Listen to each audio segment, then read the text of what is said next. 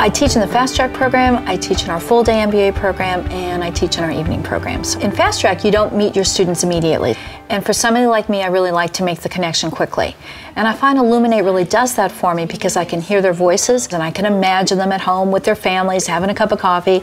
A couple of them put some kids to bed. They're sitting back with their machines and their laptops. So that's okay with me, as long as I can engage them in the conversation another way and get to know them on a personal level. We really try to say, all right, between the hours of 7 and 9, let's all get in line together and have a real conversation. It sort of develops us more as a team. I think we probably talk to each other more than we talk to people who live in our houses.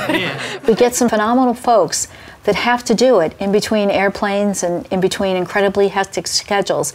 And the only way I would get to meet and really have the luxury of working with these folks is through Fast Track. And for me, that's a really cool experience, and I'm very grateful.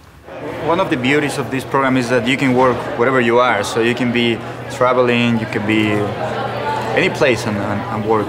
But you have to be very good at managing time. And I think about my students now, they actually work in virtual teams all over the world.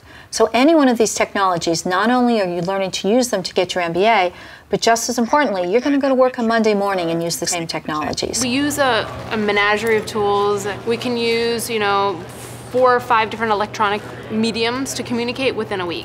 Yeah. The first few weeks that we spend working as teams is really the test of how you're going to do in those teams, because you need to learn how to let go. You won't be able to do it by yourself.